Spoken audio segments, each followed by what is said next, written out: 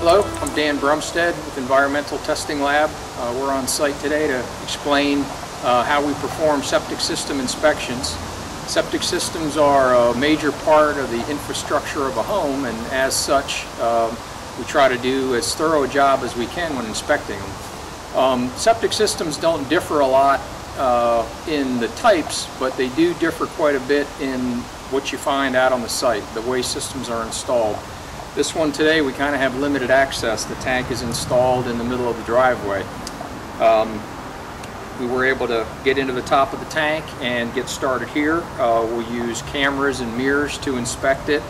In addition to that, we'll measure the sludge levels, see if the tank needs to be pumped out, and monitor the working level throughout the inspection to make sure that the water level in the tank stays constant from beginning to end.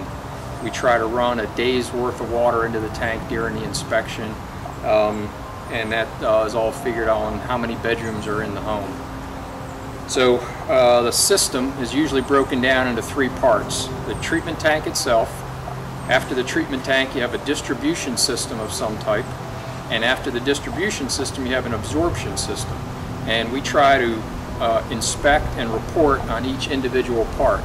So where the tank may be satisfactory, the distribution system may be unsatisfactory or need some further testing. Those are the type of conclusions that we try to come to with the whole thing. So again, on this system, treatment tank is here, and we're going to go over to the distribution system that we have opened up and look at that next. This is the distribution system. It's a 24-inch square concrete box, and it has the line coming from the tank that feeds the box, and then there's three lines that leave this box that carry the water out into the absorption system. So we dug this hole, it's about 2 feet deep, and opened the box up, and then using this camera that also has a transmitter on it, we're able to run the camera down